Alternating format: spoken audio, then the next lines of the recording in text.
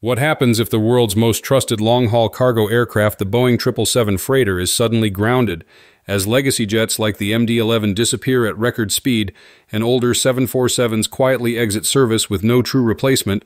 A dangerous gap is forming in the air cargo system, one that could disrupt global supply chains overnight. Now Boeing is pushing back with a bold appeal to regulators seeking a temporary exemption to keep this freighter flying. But can this last-minute lifeline really prevent a cargo crisis?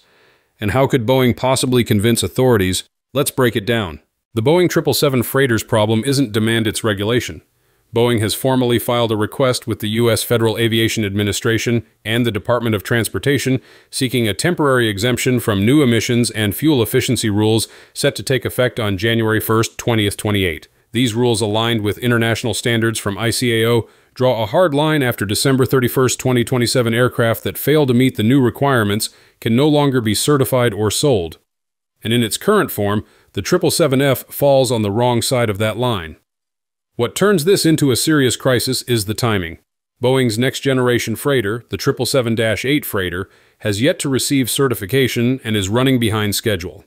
That delay risks creating a dangerous production gap, one that could leave cargo airlines without a viable wide-body freighter option just as older aircraft are being retired. To prevent that scenario, the U.S. manufacturer is asking regulators for permission to build and deliver 35 additional 777 freighters, positioning them as a critical bridge until the -8F is ready.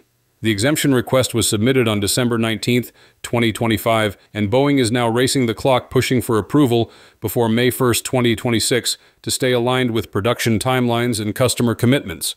But will regulators grant Boeing a rare exception to keep the 777 freighter alive a little longer? How could Boeing possibly convince authorities? The first argument Boeing puts forward is market demand. Boeing's core argument is simple but powerful. The 777 freighter has become a pillar of global air cargo at the exact moment the system is under maximum strain. Worldwide freight demand continues to surge, fueled by e-commerce growth, repeated disruptions in ocean shipping from the Red Sea crisis to port strikes, and the need to move high-value time-critical goods such as electronics, pharmaceuticals, and perishables. In this environment, reliability matters more than ever. This is where large wide-body freighters like the 777F play a unique role. Designed for long-haul missions, the aircraft efficiently connects major cargo hubs across North America, Europe, Asia, Africa, and the Middle East.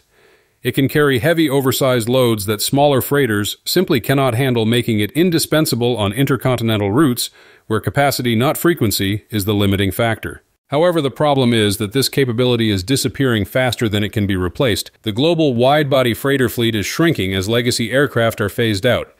The MD-11, once a workhorse of the cargo world, now numbers only around 65 to 70 aircraft in active service, primarily with FedEx, UPS, and Western Global. While retirements were planned years ago, strong demand has forced operators to delay them. FedEx, for example, now expects to keep its MD-11s flying until 2032.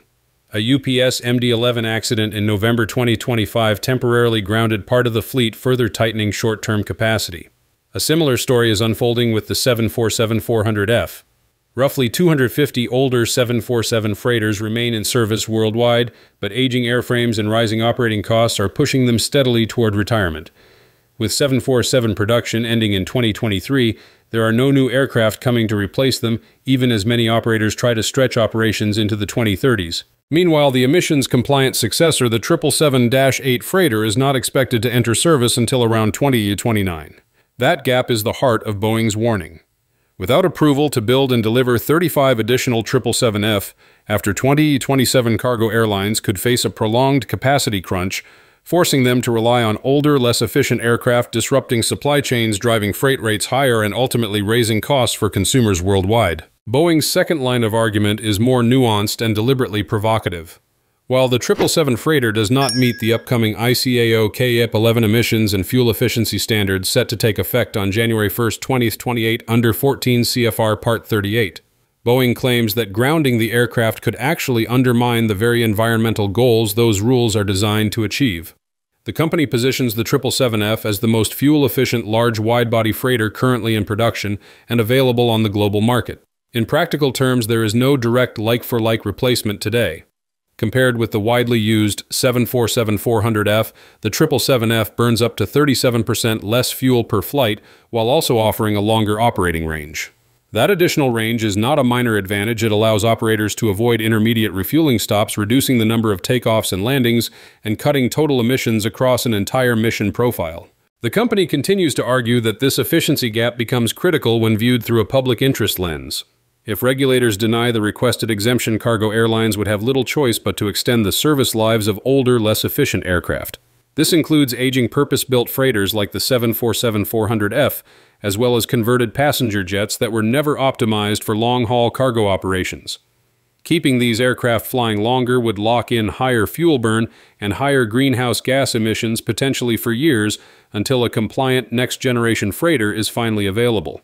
By contrast, the U.S. manufacturer estimates that allowing continued production and delivery of the 777F would deliver an immediate environmental benefit. Each new aircraft entering service would replace an older, fuel-hungry airframe, reducing overall fuel consumption and emissions across the global cargo fleet, even if the aircraft itself falls short of future regulatory thresholds. Beyond environmental calculations, Boeing highlights a strategic consideration that often receives less public attention: national security. The 777F is a key participant in the U.S. Civil Reserve Air Fleet, a program that allows civilian cargo aircraft to be mobilized for Department of Defense missions.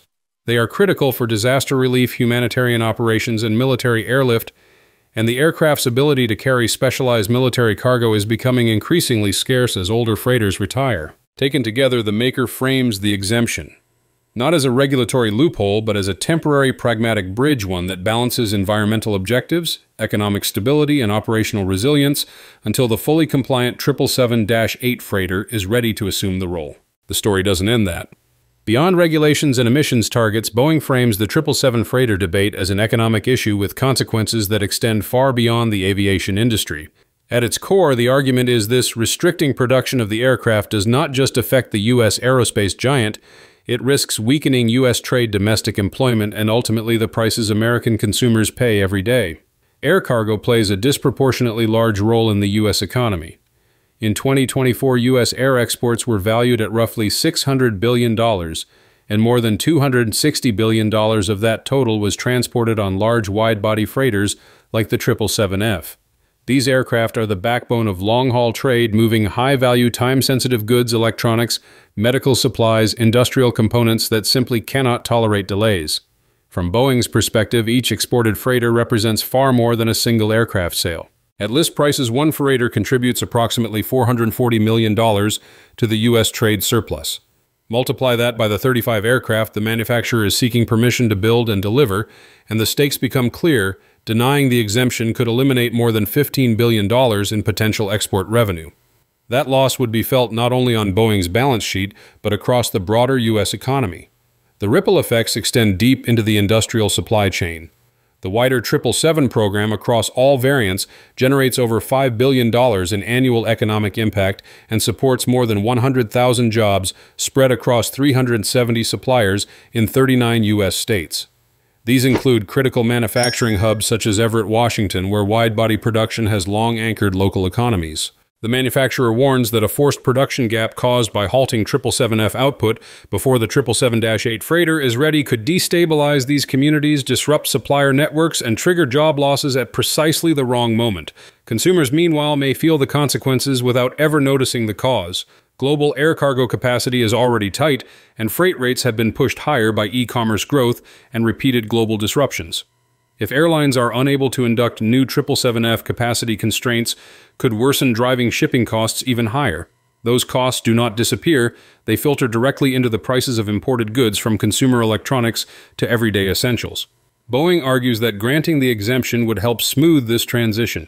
Continued production of this freighter would stabilize cargo capacity, limit upward pressure on freight rates, and reduce indirect cost inflation for U.S. consumers, all while preserving industrial momentum until the next generation freighter arrives. There is also a competitive dimension. In a global market where Airbus remains a formidable rival, Boeing positions the exemption as a matter of strategic balance. Allowing the aircraft to continue bridging the gap helps preserve U.S. leadership in large commercial aircraft manufacturing, at least until the fully compliant 777-8 freighter is ready to take over. Finally, it can be sure that few aircraft can claim to have reshaped an entire segment of aviation, but the Boeing 777 freighter is widely regarded as one of them. Since entering service in 2009, the aircraft has steadily evolved from a promising derivative into what many operators now describe as the gold standard of large wide-body freighters. By mid-2025, roughly 297 aircraft had been delivered, and demand has shown little sign of fading, with 35 new orders placed in 2024 and additional commitments continuing into 2025. This popularity is not accidental. Boeing today controls over 90% of global dedicated wide-body freighter capacity, and the 777F is a central reason why. The aircraft combines attributes that cargo airlines value above all else: exceptional fuel efficiency, a long-range capability of up to 400 to 970 nautical miles at maximum payload, and a payload capacity of around 102 to 103 metric tons. That combination allows operators to move more cargo farther with fewer compromises, making the freighter an ideal replacement for older, less efficient aircraft such as the 747-400F and the MD-11. Over time, the aircraft has earned a reputation not just as a strong performer, but as an industry reference point. It is frequently described as the default choice for long-haul cargo missions and has become the best-selling purpose-built freighter of all time. Its flexibility has proven especially valuable in the age of e-commerce and express logistics, where airlines must balance heavy loads, tight schedules, and global network reach. By late 2025, this freighter was in service with an unusually diverse group of operators across every major cargo market. FedEx Express stands as the largest customer, operating around 59 aircraft and planning further acquisitions as part of its fleet modernization strategy. Aerologic, the joint venture between Lufthansa Cargo and DHL, follows with approximately 28 aircraft, while Emirates Sky Cargo continues to expand its sizable fleet through recent renewal orders. Qatar Airways Cargo is another major operator, steadily growing its 777F fleet to support its global network. Don't stop there in Asia. Korean Air Cargo operates 12 aircraft, while carriers such as China Southern Cargo and Air China Cargo rely on the type for long-haul international routes. Elsewhere, operators including Ethiopian Airlines, Cargo Atlas Air, and Kalita Air deploy fleets ranging from a handful to more than a dozen aircraft. The list continues with Lufthansa Cargo both directly and via Aerologic, multiple DHL partners, CMA, CGM, Air Cargo Silkway West, and newer entrants like Star Air and One Air, a testament to the aircraft's broad appeal. At its core, the 777F's success rests on reliability and trust. Airlines have built entire cargo strategies around it, confident in its economics and operational resilience. That is why Boeing now frames the aircraft as more than just a product. It is a critical bridge holding the global cargo system together until the next generation 777-8 freighter is ready to take over around 2029. Whether regulators agree may determine how smoothly that transition unfolds. Based on the dominance of Boeing freighters in today's air cargo landscape, do you think Boeing can persuade the U.S. Federal Aviation Administration and the Department of Transportation? Thank you for joining us today. Wishing you safe and enjoyable flights.